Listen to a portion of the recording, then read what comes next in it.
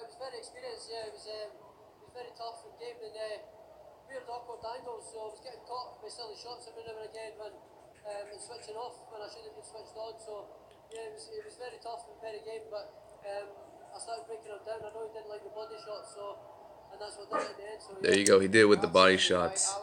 E-King Fight News. Congratulations to Josh Taylor. In my opinion, he had the fight of the night.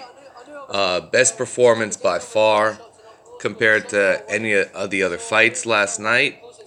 Josh Taylor with the body shot looked excellent. He looked very, very good. Let's hear what Eddie Hearn has to say about Josh Taylor. Just moments where you can't help but say out loud, that's world class. Absolutely brilliant. Let's hear what Eddie Hearn has to say here.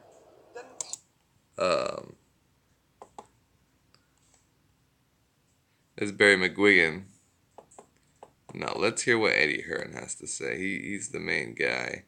And let's look at the picture here. We got the super lightweight Terrence Crawford, undefeated. He's moving up to welterweight.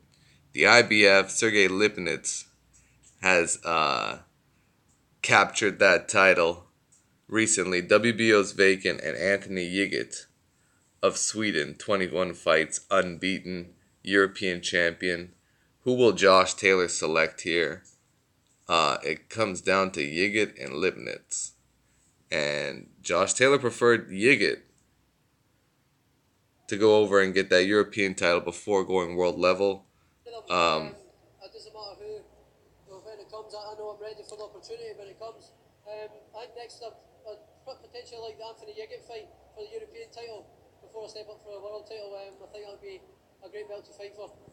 It's also quite important to point out the fact that Terence Crawford has snap. the titles now and went up to 147. So, personally, I think Josh is probably the best 140-pound fighter in the world now. I know a lot of people might disagree with that.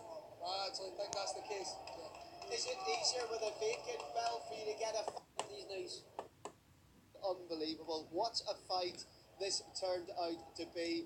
Do not go anywhere. We will pick it up.